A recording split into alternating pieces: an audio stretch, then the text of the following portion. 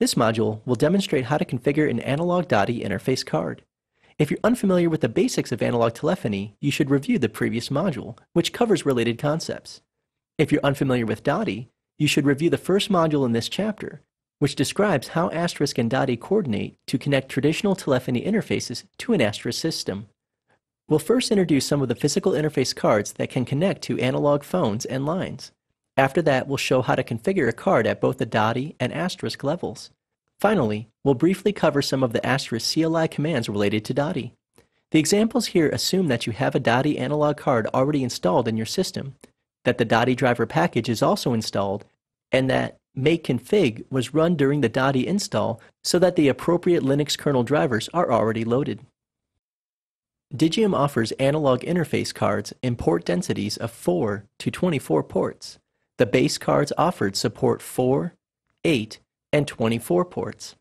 Each card accepts both FXO and FXS daughter modules, which may be arranged in the specific configuration required for your system. These daughter modules come in 1 and 4 port variations. The 4-port card supports only the single-port modules, and the 24-port card supports only the 4-port modules. The 8-port card supports both module sizes. All of the base cards also support a separate hardware echo cancellation module that can greatly improve audio quality in some circumstances. Each card also has a Molex power connection that must be connected to either the server's power supply or to an external power supply if any FXS modules are to be used. FXS modules must be able to provide enough voltage to ring analog stations, and the power the cards pull through the PCI interface is not sufficient for this task. Shown here is a 4-port Digium TDM410P card with one FXO module installed at port 1 and one FXS module installed at port 3. Also pictured is the hardware echo cancellation module. The port numbers on the card are labeled on both the face of the card and on the external bracket where the RJ11 jacks are. With one FXO and one FXS installed, Asterisk can be connected to one analog phone and one analog line. Of course, that doesn't mean that the system is only capable of a single call. With this card installed, the ports become additional resources available to Asterisk, along with any other resources already installed. So the analog phone might be connected to an external caller over a SIP trunk, while the incoming call on the analog line could be connected to an IVR. The phone and the phone line are treated as separate resources on the PBX.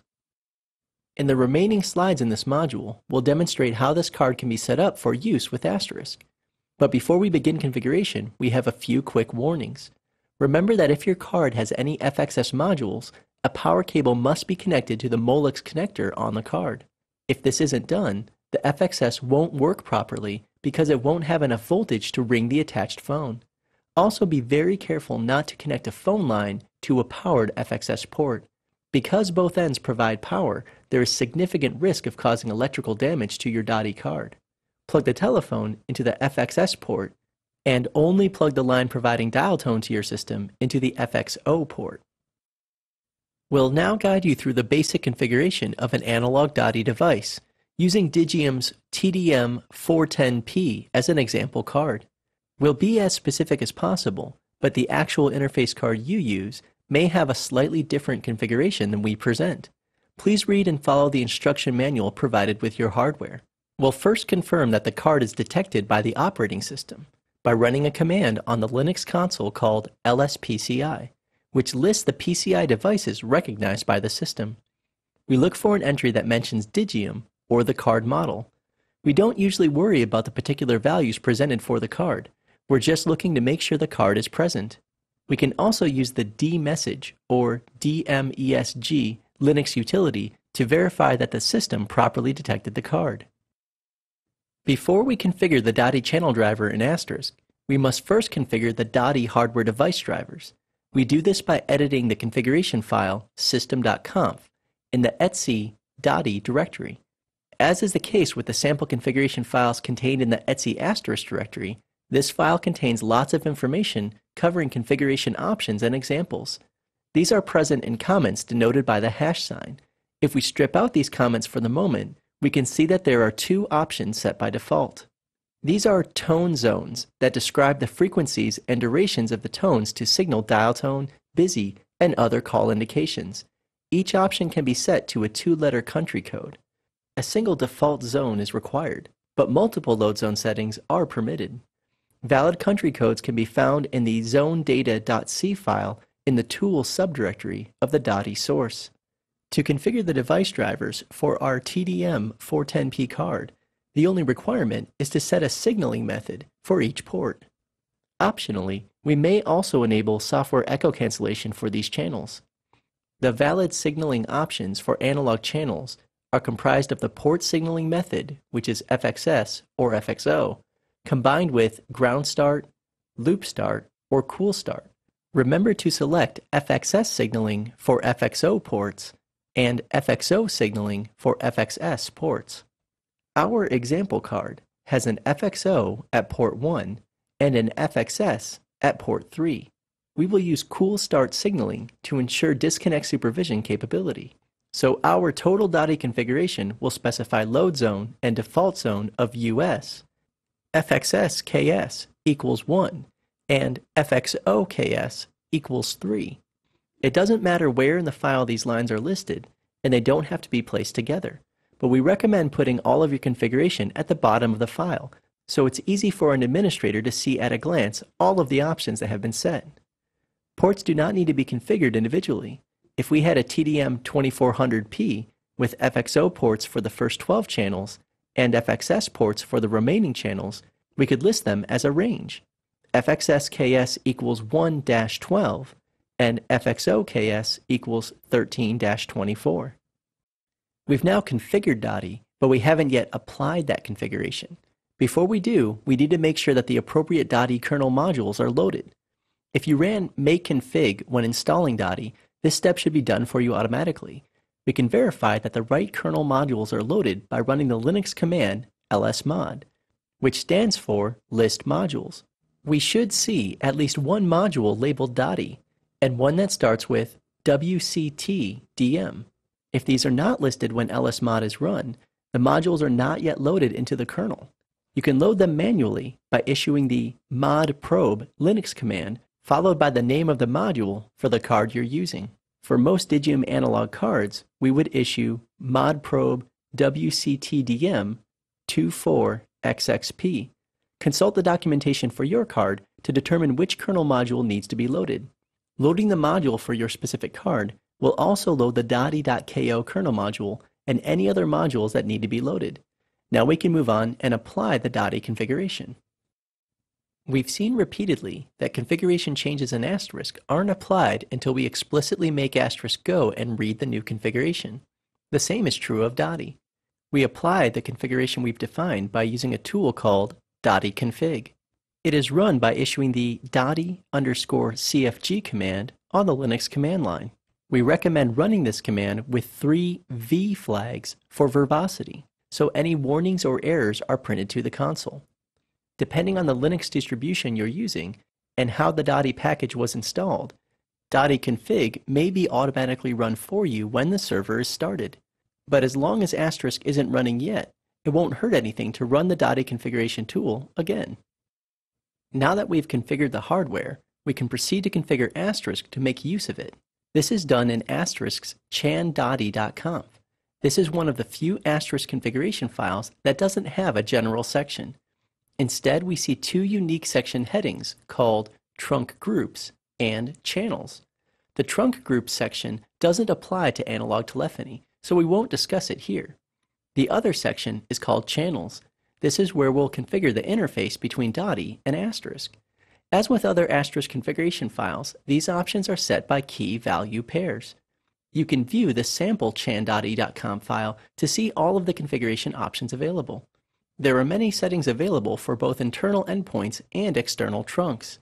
There are 2 ways we can configure channels in chandahdi.conf.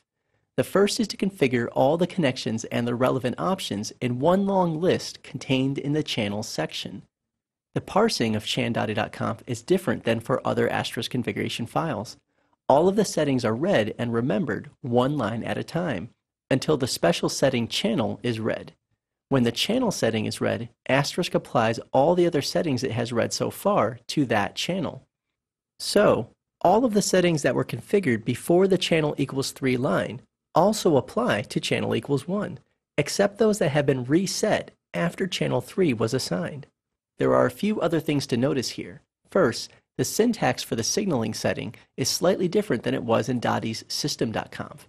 There is an underscore between the port type and the port signaling, but the configuration here must match with the configuration in system.conf for everything to work properly. Notice also that the caller ID setting for channel 1 is as received. This is a special value that just means Asterisk will read the incoming caller ID on that channel instead of using the same value we set for channel 3. We've also set various other options for these channels, including the context option. This option behaves the same way as it does for SIP and EECS.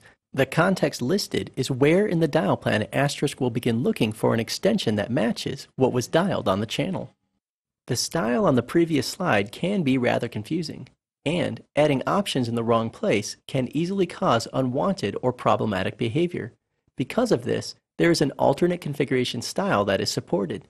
If you wish, you can configure DAHDI endpoints in a style that is similar to that of our VoIP endpoints. You can think of the channels section like a general or global section, with additional discrete sections listed below that for each endpoint. Individual channels or groups of channels are specified in section headings indicated by the square brackets.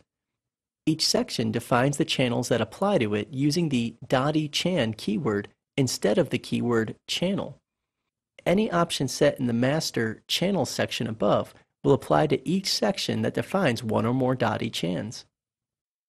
Chan DAHDI is not as flexible as some of the other Asterisk modules when it comes to applying new configuration.